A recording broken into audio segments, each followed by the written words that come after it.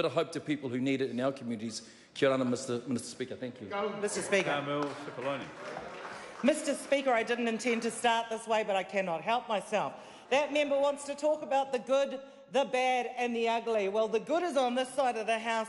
The bad and the ugly is all about the leaks, the recordings, Mr. Speaker, and the public criticism of their own colleagues. So they own the bad and the ugly, we own the good, Mr. Speaker. Mr. Speaker, I have to, like everyone else I think who started today, acknowledge you and thank you for the role that you've played in this House. There have been times, and I'm not going to lie, where I've struggled to understand the question from my opposing member, where I've struggled to understand the response I've given to the questions, given I never understood the question, and then I've struggled to understand the ruling that's come from you. But we've made it through the year, Mr. Speaker, and we're here now. Mr. Speaker, I do acknowledge everyone across the House because this is not an easy place to work. This is not an easy place in any way, but we all do have lives, we have families, we have things going outside of this space, and it's important that we do acknowledge that at this time of year, and I do genuinely wish everyone a very Merry Christmas and a wonderful holiday season. Mr. Speaker, I acknowledge our parliamentary colleagues on this side in terms of the Green Party and also our coalition partners New Zealand First. It has been an interesting year, Mr. Speaker, and I have to say that the end result, when you are negotiating across the political spectrum in this way, is a good result, Mr. Speaker. We get to a good point. At times it feels like I'm negotiating with my 74-year-old father and my 20-year-old son, but we get to the right place, Mr. Speaker, and that's the most important thing, and it's about what's right for New Zealand. And I think that we represent the best interests of New Zealand in this government, and I think that's important. Mr. Speaker, I want to acknowledge the officials that are working for us.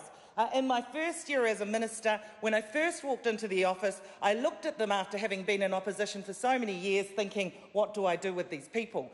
Mr. Speaker, but I want to acknowledge the public servants because they work so incredibly hard for us. They do a fantastic job, and at no point in time over the last year has there been any resistance. They have been enthusiastic and they have got on and done the job. So our public sector needs a thanks. Our staff in this place and also out of Parliament who are holding down our electorate offices and providing an amazing service to our constituents all need to be acknowledged at this time of year, and can I wish them all a very Merry Christmas.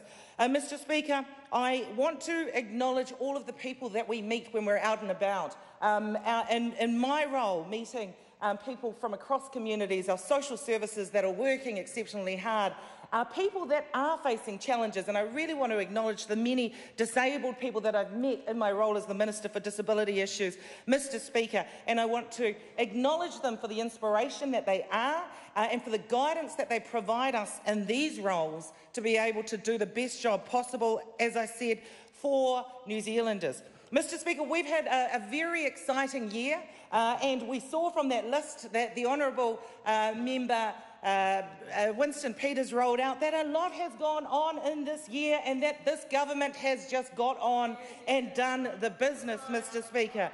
I want to acknowledge, Mr. Speaker, that actually it's not just our ministers that are doing the work, but the very important backbenchers behind the scenes who are supporting us as well to do that work, Mr. Speaker.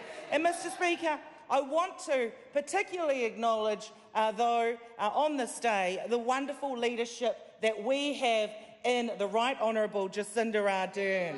Not only as the Prime Minister of this country, but as an amazing role model to other women, as a mother, Mr. Speaker, and someone who genuinely lives her values, Mr. Speaker. We have been able to get on and build foundations for the future in this first year. Mr. Speaker, we have been running surpluses and paying off this country's debt.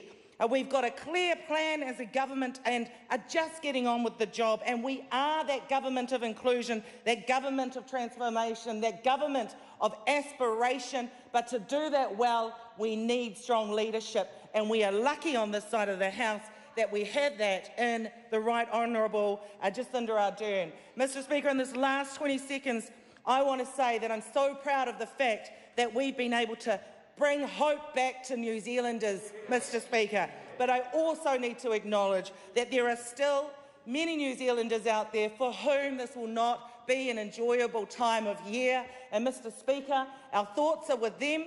We will be out still in our communities over the Christmas break, and I want to acknowledge all New Zealanders at this time of year. Thank you. Barbara Perrigo. Thank you, Mr Speaker.